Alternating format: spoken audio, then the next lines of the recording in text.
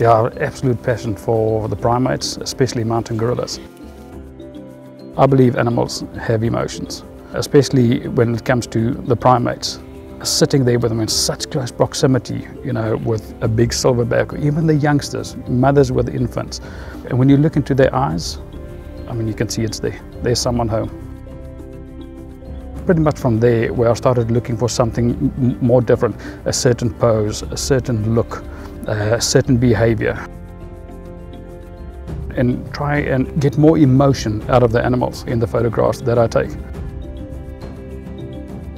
To me, wildlife photography, you know, especially moving through the bush, it's all about being observant. There's so much to photograph if you just move slowly and you keep an eye open on what it is around you. I pride myself in understanding animal behavior, and when we do the safaris, it's important to me that we respect the comfort zones. I mean, that's why we're there. We want to photograph animals in their natural behavior, doing what is natural to them.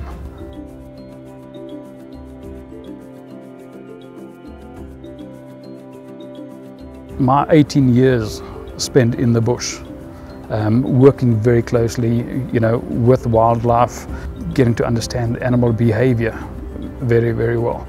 Also combining that with my years of experience photographing wildlife, understanding lighting conditions and that very well. I think putting all of that together adds for a really, really great safari experience. I prefer to also take clients to places that I've actually personally been myself. That is very important to me.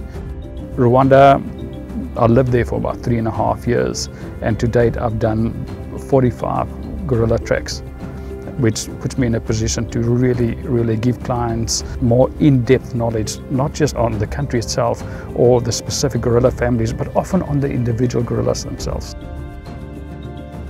If I can only relate to people how I feel when I'm in Rwanda, not just the experience around the gorillas, but the people.